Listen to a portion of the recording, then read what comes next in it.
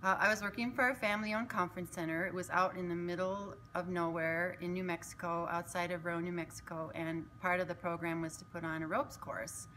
And it was pretty brand new at the time, and we had no medical systems in place, and I was running a course one day, and a woman was injured very slightly, but people were going, "Where's the doctor? Where's the nurse? Where are your Band-Aids?" And so I thought, oh, I'm going to take an EMT class. So I signed up for an EMT class, which was really wonderful, and I loved it. And when it was done, I asked the instructor, "What do I do now?" And he said, "Come and join the Hondo Volunteer Fire Department." And so I did, and started the fire part of the training, which was lots of fun.